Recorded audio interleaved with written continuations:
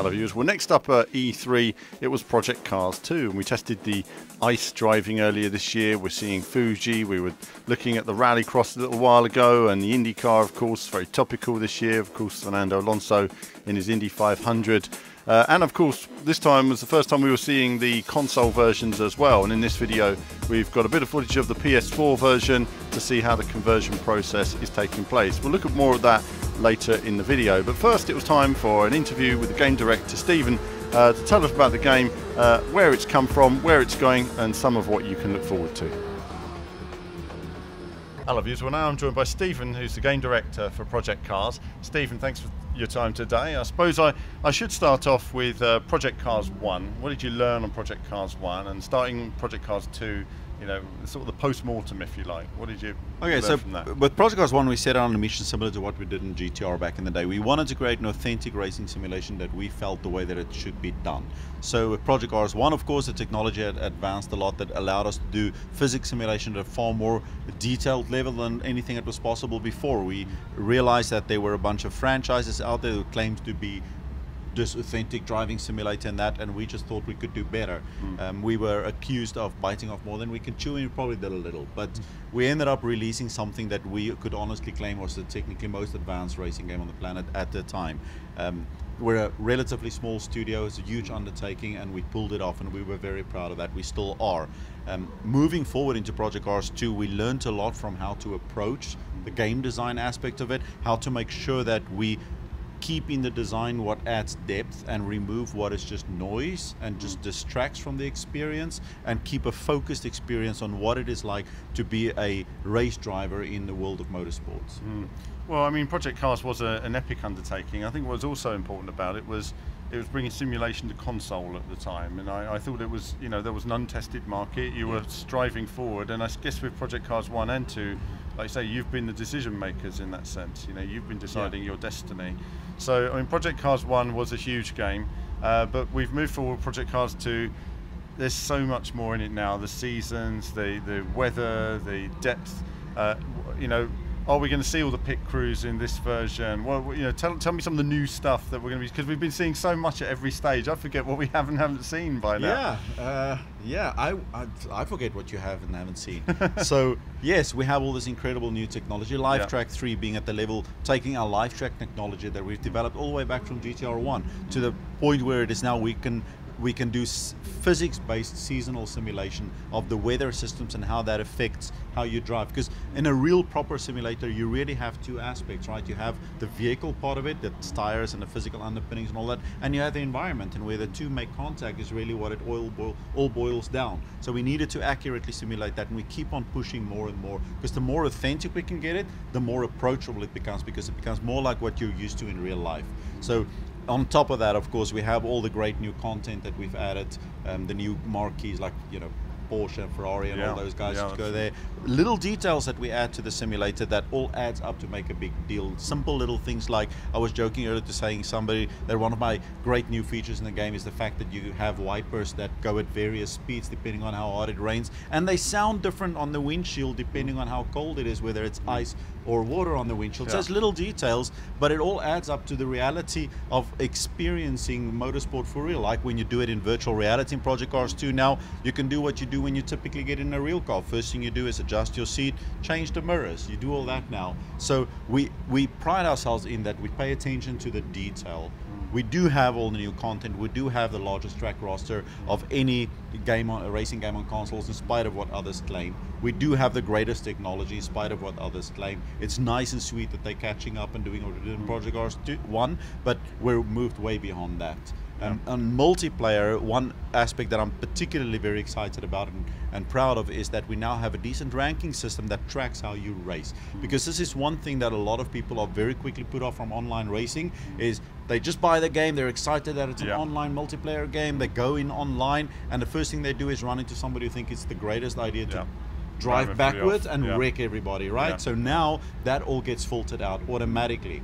and you can then automatically be match made with people who are like-minded and who race like you race. And then of course together with that we have all this great stuff that you can now do. Manual pit stops, you have a full pit crew out there in the pit lane. You can do everything manually now. If you wanted to, you can do the rolling start you can do formation lap now. So if you didn't want to have your tires preheated and you want to do that yourself, you can say, give me a formation lap. You can do the formation lap, and during that you can warm up the tires yourself. Do the little, you know, sideways snaking, and then do the full lap. Do the manual cool down lap. Do your victory lap, be proud of, you know, do a little bit of a show off there, you won the race, then pull into the pits, park your car, do the whole thing yourself. It's really the complete racing simulation now, it's a complete package. I know some people moaned a bit because obviously the pit crews were discussed, they didn't make it into the last game. I don't think obviously people realise the complexity of including pit crews for all the different car types that are in the game, all the different circuits. But you can confirm they are in the game this time. They're in the game, and they also do not appreciate how bad it would be if we did put it in the game, it wasn't working properly, right? Absolutely. So yeah, and not only do we have full pit crew in the game, they're accurate to the motorsport in which they are. So your IndyCar experience will be authentic with the pit crew and how they operate in real world Indy, the same when it's a GT sort of race, and also throughout history. So if you go do a old Formula open wheel race in the 1960s, the pit crew will look the part. I honestly don't know how you guys are managing all this, you know, like you say. Sometimes all the weather, I don't know. the track technology, the pit crew, the cars. Yeah, something that really interests me is actually multi-class racing. You know, we have Le Mans, what is it, next weekend or the weekend coming up, and multi-class racing around Le Mans could be super intense. I mean, things like that are really going to change it up online. They're going to change up the racing and everything. Yeah, this is a big deal, right? We've supported multi-class racing before, but it was in your traditional career structure. Now we expose that to you when you do like a quick race, and specifically we do this when you do online experiences. So you can now go and create an online race where you have, as an example, GT3, GT4, LMP1 and LMP2 cars. You choose to be in a GT4 car, and you can have an online teammate being in another GT4 car. You can do team play. You can do all of this sort of experience that you would find in real life multi-class racing, and you are now scored based on how you do within your class. So overall you may finish 6th, but you're first in your class, you get winning points. And we support this specifically also in our new online mode, which is the online championships, right? That's a big deal, because now you can have a career style experience in the online world. You can play a whole season of races, each one configured to exactly how you want to experience it. Force mandatory pit stops if you want, make it a rolling start race, do all of this, set up all the classes, bring in your friends and set them up in teams, and have a great fun time over the course of the season. It's just so massive. Well, I guess the final question really right now is we're seeing how it's developing, the game's looking great, we're seeing it running here on various different consoles.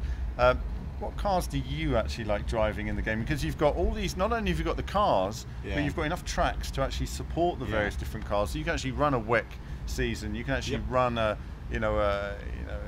any of these different championships if you want to. But what are you playing right now in this massive behemoth of a game? For me personally, I love the new marquees that we brought into the title now. I really enjoy Porsche, and it's great that we have them in now, and we have not only the modern Porsches in there, but the historically great ones, the ones that have raced at Le Mans and all that. I love those cars. I love racing them in virtual reality, right? Because you really get a sense of what they were like, how they sounded, how they behaved, and how they feel inside sitting in this little tight cockpit, and doing it on historic tracks. Well, it's funny you say that, because I will say that from a VR perspective, I was racing in the VR, and I found myself leaning over to line my wheel up with the lines and the curves. And in fact, afterwards I thought, goodness me, you're actually leaning like the original drivers were. You're leaning to get the car just in the right position. It's funny how the VR literally places you in those cockpits. Amazing. Well, listen, Stephen, thanks for your time today. And it's a pleasure as ever, always. over the coming months, we'll look forward to more Project Cars, but thank you. Yeah, likewise.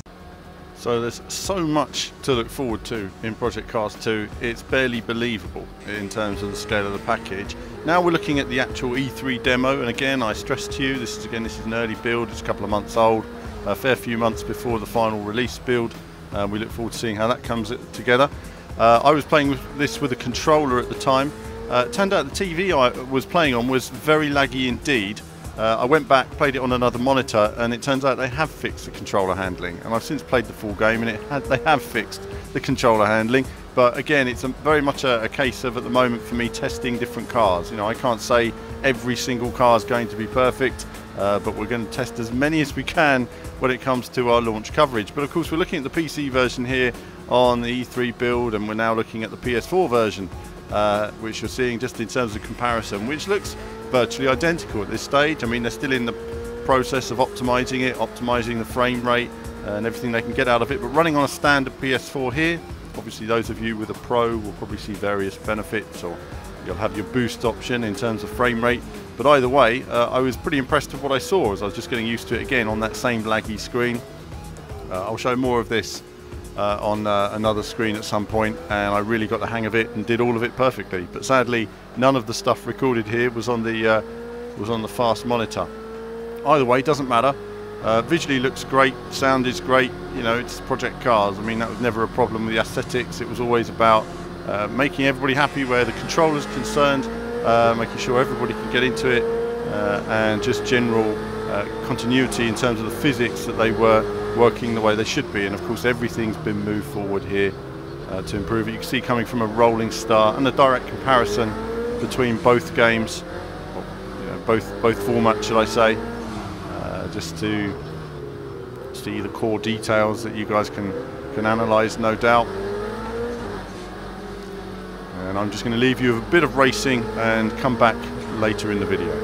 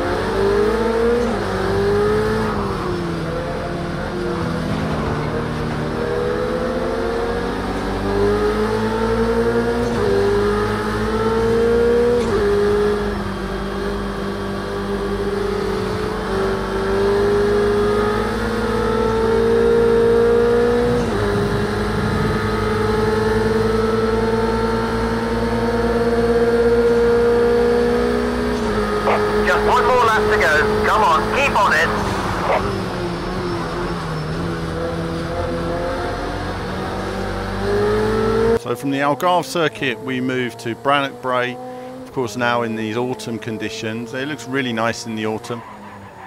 It's huge, the lighting. We've just skipped to the PS4 now. We've seen the PC one and we'll see it in the side by side, but I really wanted to focus on the console version.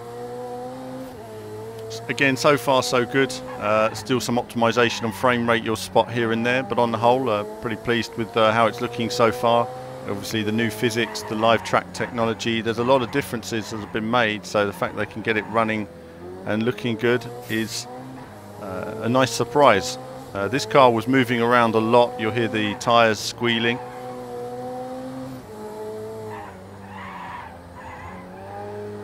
It's actually quite authentic, some of the tyre squeals actually. You often don't hear those on TV coverage because they use compressed microphones, and you know, it depends where you're sitting. Basically, hear it more in the car. So again, the side by side with the PC, you can see there it's pretty similar. It's a pretty decent comparison at this stage. And again, with all the optimization to do, you know, they've got a few months now to really knuckle down and maximize all the formats. And so there'll be a lot of that going on right now. Amazing miracle work, I have to say, in terms of the amount of work that's needed to be done. The game was at such an early stage in January this year when we played the early build with the ice racing and the you know, the Fuji course, with so many things that weren't finished or in place, so many details and spot effects, and it's all that polish all comes together so quickly in those last few months. And I look forward to, as I say, testing a later build sort of more representative. We'll probably see something like that at Gamescom or in a few weeks before that even. As the game goes gold, probably around a month from now. So not long now for these guys, judging by their release date. Rallycross is altogether more challenging. Now again, this video was recorded before I got the hang of it. I've now got the hang of it, so I'm much closer to the apexes now. You're sort of riding the apexes around the corner, but it was challenging to pick up. You know, there's certainly a learning curve to learning how to do it, but when you know how to do it, it becomes far more straightforward. The hard part is just being completely in the dark and not knowing how to approach any given surface.